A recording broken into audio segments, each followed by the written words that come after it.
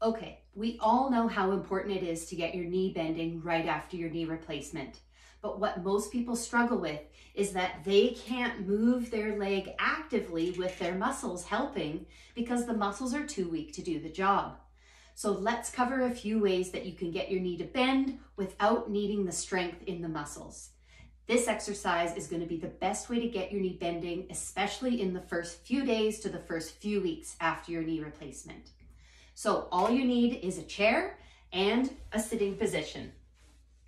So what you're going to do is you're going to get in a sitting position and bring your foot back as far as you can on your own.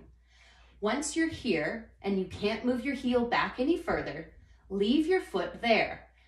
Now move your hips forward and increase the stretch across the front of the knee.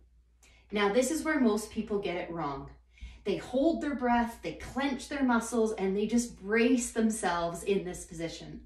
But what you actually want to do is you want to stop, take 3 deep breaths, and try to allow the thigh muscle, your quads muscle, to relax and to feel the tension melting away through the muscles here.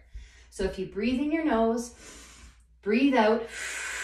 As you breathe out, imagine that muscle just turning into putty or jello or melting away. Any image that makes it feel like the muscle can let go of the tightness and allow the knee to relax a little bit.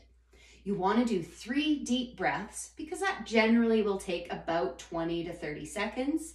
And then after that, if you're feeling like it's too intense, what you do is you just move your bum back and take the knee off of a bit of stretch. Now, next time you go forward, you're hopefully going to find that the knee will give you a little bit more range. At this point, do your same 3 deep breaths and see, can you allow that knee to bend even a little bit more after those 3 deep breaths? Usually it's your quads muscle and the tightness in the muscles that are stopping the knee from bending. So focusing on breathing and allowing those muscles to relax is one of the best ways to allow more bend. Make sure you're doing this exercise all throughout the day. Every hour or two, try 5 or 10 reps. What you'll find is over the course of the day, you should gain movement and flexibility consistently. Each morning when you start, it might need a little bit of time to warm up in order to be able to do this.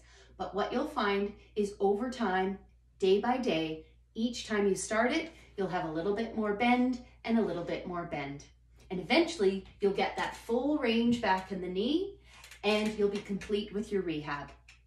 Now, if you want all things related to knee replacements, education and advice, make sure you subscribe to this channel and I will give you all the details of how you can have a successful knee replacement.